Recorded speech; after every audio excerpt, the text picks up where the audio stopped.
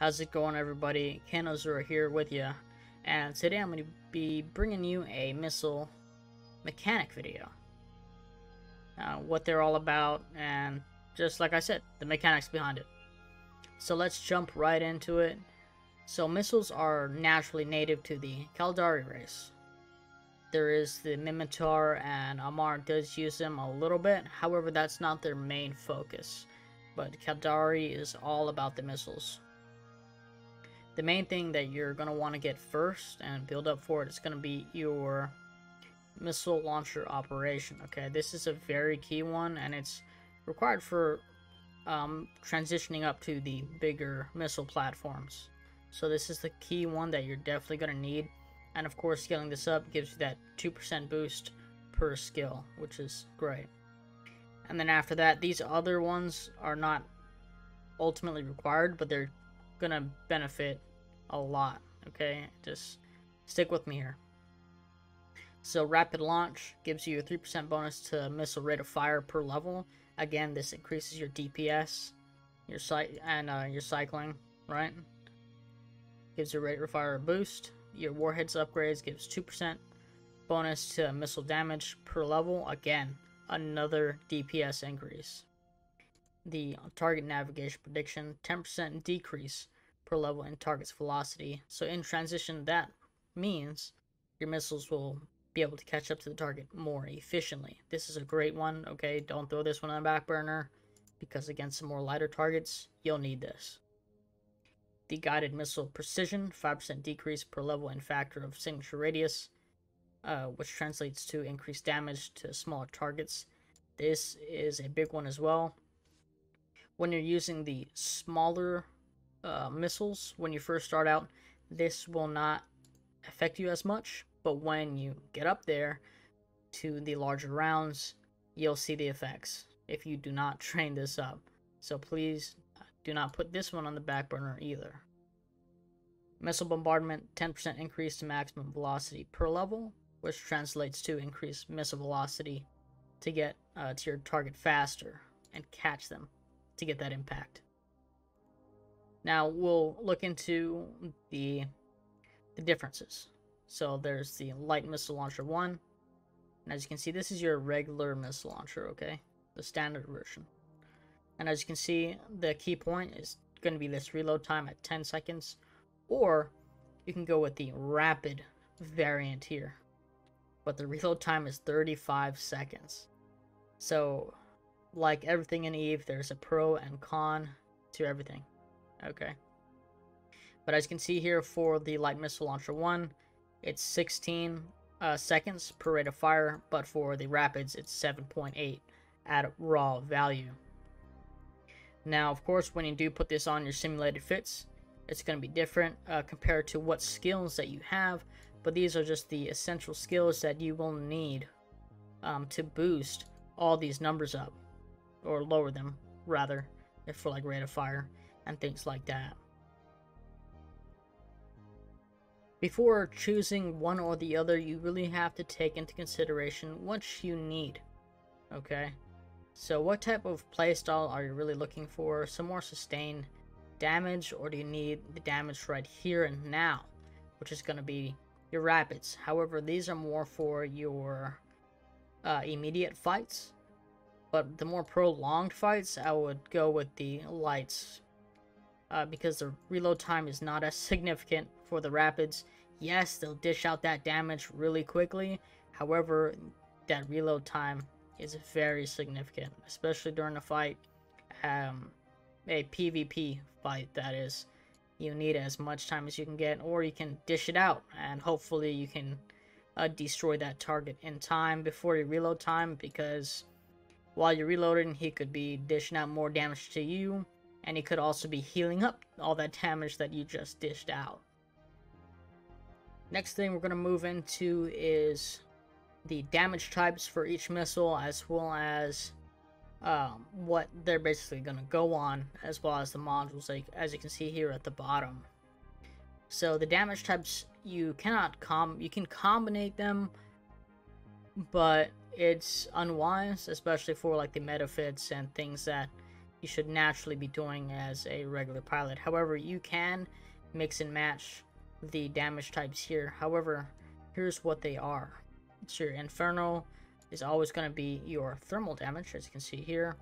Your Milner is going to be your electromagnetic, EM damage. Nova is going to be your explosive. And Scourge is going to be your kinetic damage. Like I said, you can mismatch them in your launchers, but from my standpoint, it is very, you would say, unorthodox to do that, because in everything in EVE, you want to build something for exactly one purpose. And if you mismatching all these different damage types is not doing that at all. So just stick with that as a key. And of course, with these rounds, as you can see as I went through them, they're only one damage type for that one round. There's no mismatch like the Galente hybrids are thermal and kinetic. No, each rocket is just one single damage type. So keep that in mind when you go out to do PvP or PvE. Find that hole in that enemy and exploit that. Build against them so you have the best effects while you're out there on the grid. Next, we're going to go into the missile platforms themselves. So your short range is, of course, your high DPS. Okay, so which equates to shorter cycle times, which gives you that higher DPS. So your rocket platform is going to be normally on your frigs and destroyers. Heavy assault missiles, or HAMs, are going to be on your cruiser and battlecruiser level. Torpedoes on battleship and stealth bombers. Extra large torpedoes for capital. And of course, the T2 stuff, there is specialization for each individual platform. That being specializing in rockets, you'll get specialized T2 ammo for that. But for the short range stuff, your T2 ammo is going to be the Rage, and the long range is the Javelin. You should normally pack both of these munitions as well as any other special ammunition that you think you're going to need on your adventures out there in New Eden. So for your Rage rockets, it's going to be, your Rage rockets, it's going to be damage, but your range is reduced. Your Javelin, you have good range, but you have less damage. As you can see here, we're going at 29.70 for the Javelin. The Rage is sitting at 51.3. For your long range, this is going to be, of course, longer cycle times for that long range. For your lights, it's normally going to be on frigates and destroyers. Heavy for cruiser and battlecruiser. Cruise missiles for battleship. And your extra large cruise missiles are for your capital class.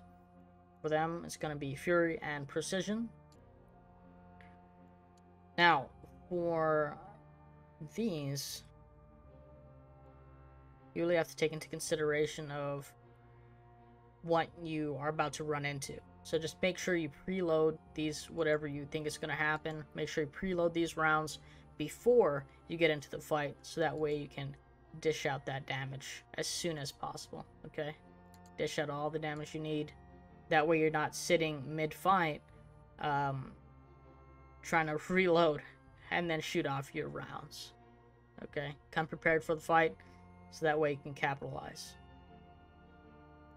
Next is going to be the modules. There are 3 modules here. The first one's going to be your ballistic control system. This one will increase your rate of fire and damage bonus. This is also a passive low slot, as you can see. Next is your missile guidance computer. This is an active mid slot. So this mid slot makes your explosion radius smaller for precision targeting and increases velocity and flight time, and can be fitted for scripts such as missile precision script or missile range script to increase either one. So you cannot have both. You could have both if you don't put any, right? If you don't put any scripts in. However, it is often better to go with one or the other to increase that exponentially, as you can see. But you can just leave it how it is if that's what you feel like, but I would suggest putting in the script. And of course, for these scripts, you only need one. Okay. And I would suggest having 2 on board, right? Both of these on board. That way, all you have to do is stop the cycle, reload that other script, and start the cycle again. And there you go. Very interchangeable. And then that way you have more options available to you while out on the grid. And last is the Missile Guidance Enhancer. This is a passive low slot, which increases your flight time, as well as velocity and precision. Alright guys, next thing we're going to go into is your ship's capabilities and statistics. So as you can see here, you can show info on your launcher to see what it does. But the main thing we're looking for here is your missile attributes. All these numbers highlighted in green, that means your skills are taking effect to whatever it is. The things that you really need to pay attention to here is your velocity, explosion radius, as well as your flight time and the velocity. So all these other numbers here, of course the green ones, you need to be sure you're looking over them and trying your best to memorize some of these guys. The one that you really need to memorize is going to be your maximum velocity. This one here is very key, because while you're out on the grid and there's a fast target out there, you need to get rid of him because he's gunning you down at range. Naturally, the guys out at range are going to be the fast kiting targets, orbiting around you, trying to hold you down or take you down from a distance. Now, if their velocity is higher than your missile velocity here, you will not hit them, because they will literally outrun that round. So this is a very key one to remember. That way you can properly know all of your rounds' capabilities, and you can select the round proper for that fight. The next big one here is going to be your explosion radius. And then your explosion radius coincides with the signature radius. So if your explosion radius is smaller than the opponent's signature radius, that means your round's impact will be at about 100% when you connect with that target. If your explosion velocity is, let's say, 200, and your opponent is still at 78 for a signature radius, your effects would be minimal. If you think about it logically, like we would, a big bomb for a small target, devastating effects in the real world. But here in EVE, it's quite the opposite. So the good rule of thumb is to keep small rounds for small targets and big rounds for big targets. Now, just keep in mind, if you do have trouble with knowing this, the easy rule of thumb to go by is just simply showing info on that ship and just taking a look at it, okay? Take a look down here to its signature radius, and it will tell you. Of course, you're seeing my stats here, all the green stats, but you can do this on any other ship out there. And of course, the easy tattletale is by just looking at the symbols of that enemy, that being if it's a PvE target. Naturally, of course, we all want to make our ships the best they can be, and what more better way is to put some rigs on there. So all the rig slots for missiles are going to increase your CPU usage for your launchers. First here we have the small bay loading accelerator, which will boost your rate of fire. For your hydraulic bay thrusters, it's going to be for missile velocity. The fuel cache partition is going to be to increase your flight time. The catalyst here is going to be used for missile damage. The flare is going to be used for increased explosion velocity. And then last is the rigor. It's going to be used to decrease that explosion radius. So use that accordingly to help best fit what you're up against. So we've just arrived on the grid. I'm going to select a good point to orbit around. So as you can see, I have my tactical overlay, I'm gonna start my standard orbit. This is a really low tier green side, okay? So we're just gonna go ahead and finish these guys off real quick. So as you can see, I don't have all my launchers grouped on the um, same grouping here. They're not all in one. I have them spread out because launchers, they tend to do a lot of overkill, okay? So I like to split them up into groups. That way I don't waste a lot of ammunition. Because of course, as you can see, just one group alone with my skills can kill them off pretty easily. Now if I just used a whole volley on a single target, a lot of overkill there. So it's a good rule to try to split them up fairly evenly if you can. That way you don't end up wasting a lot of ammunition. Now, some few other tips for you. If you are in an engagement and you leave the grid, as soon as you initiate warp, while your missiles are on their way to land on the target, they will disappear. They will vanish. In midair, they will disappear if you initiate your warp and you head out of there. They will just simply vanish. That's because it could be possibly exploited.